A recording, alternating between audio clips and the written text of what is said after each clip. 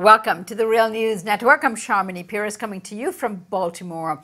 Iranians have been going to the polls today in one of the most hotly contested presidential elections in Iran for years. The runoff has been a tight race between the incumbent, considered moderate in Iranian terms, cleric Hassan Rouhani, and the hardline cleric, judge and former prosecutor Ebrahim Raisi. Joining us today to discuss the Iranian elections and the policies of the two candidates is Mohammad Sahimi. Mohammad is a professor at the University of Southern California in Los Angeles and analyst of Iran's political developments and their relations within the rest of the Middle East. He's also a co-founder and editor of the new website, Iran News and Middle East Reports. He has been writing regularly about the Iranian elections in Farsi, and his most recent article in English is titled Iran's Deep State Could Unseat Rouhani with a Khamenei-backed hardliner in the upcoming elections. Professor, thank you so much for joining us today. Thank you for having me back in your program. So, Professor, give us a sense of what the polls are saying and what's going on in Iran as far as this election is concerned. I understand the deadline has been extended.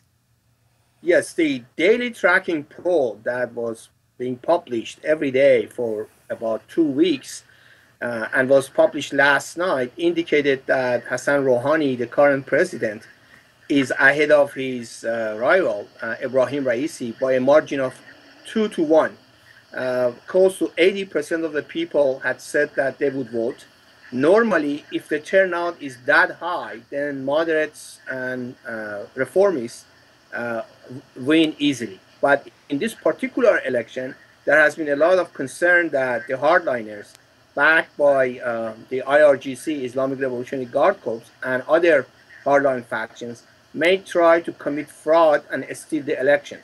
So there has been a lot of concern about many Iranians, and although, as I said, the polls indicate that Rouhani should win easily, we will not know until probably Saturday morning Tehran time, which will be late tonight in the United States.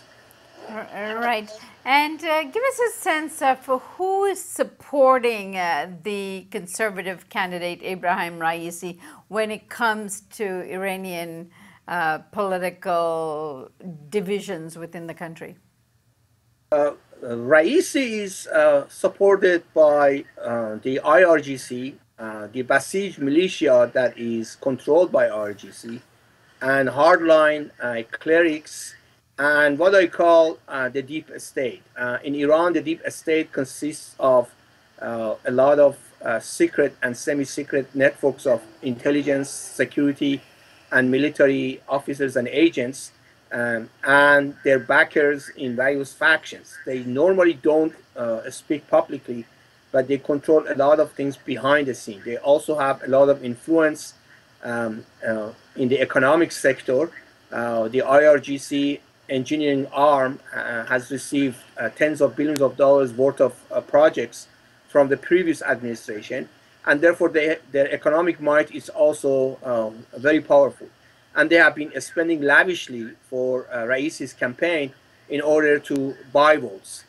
They have even been sending people to small villages and towns, giving them cash gifts and other things in order to buy their votes. So Raisi is supported by this powerful faction, but at the same time, because of his hardline positions and his background over the past 38 years since the Iranian Revolution, when, as you pointed out, he was a judge and prosecutor and had a hand in many executions, particularly in the 1980s, right after the end of Iran-Iraq war, when 4,000 political prisoners were executed.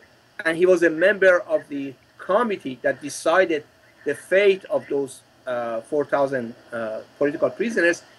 He's despised by a wide variety and array of political groups that align themselves with reformists and modern. All right. So as people are headed to the polls today, what is on their mind? What are they most concerned about? And what will be a sort of a decisive factor for them in terms of who they vote for, Raisi or Rouhani? Three main issues have been discussed during the campaign, although Raisi has tried to only discuss and debate one issue, and that's the economic issue. The Iranian economy is not in good shape. When Rouhani came to power, some of the tightest sanctions had been imposed on Iran by the United States and its allies, and the rampant corruption in the Mahmoud Ahmadinejad administration had basically emptied the national treasury. The inflation was running between 40 to 50%. There was a deep recession, and the unemployment was high. Rouhani has been able to stabilize the economy. The inflation is now below 7% a year. The employment has improved somewhat, but not as much as people had hoped for. So just like here, when after 2008 we had an economic recovery, but this economic recovery wasn't really even and wasn't touched by a lot of people, the same thing has happened in Iran. So that's one issue. The other issue is basically social and personal freedom, freedom of press, freedom of thought, freedom of gathering together, freedom of protesting against the wrong policies of the government and the hardliners. And the third issue is where Iran stands in the Middle East and its relation with the rest of the Middle East. We know Middle East is on fire, that there's a lot of blood and destruction and killing in the rest of the Middle East. And therefore people are worried that somehow this war of destruction and bloodshed will spread to Iran. So these are the main three issues. And in all three issues, Rouhani has promised people a better future.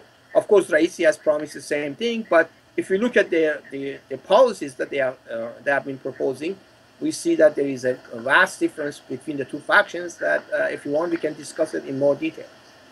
All right, Professor, the results of this election is going to be probably announced shortly.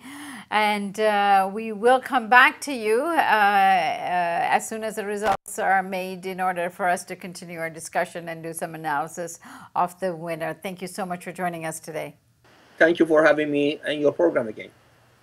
And thank you for joining us here on the Real News Network.